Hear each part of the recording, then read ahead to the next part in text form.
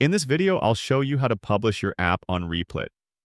As you can see, I'm already on the Replit dashboard and I have a project created. I'll click on it to open, but if you don't have one yet, you can simply create a new project. Here's my example, a cryptocurrency dashboard. If you want to publish your project, hover your mouse over the top right corner and click on the blue Publish button. From here, you can add your own custom domain.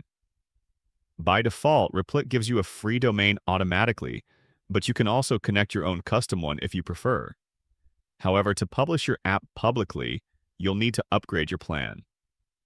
Click Upgrade your plan to publish, and you'll see that you need at least the Replit Core plan, which costs $25 per month.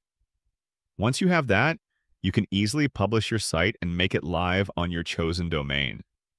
And that's it. That's how you publish your app on Replit. If you found this tutorial helpful, consider subscribing for more quick and simple tech guides.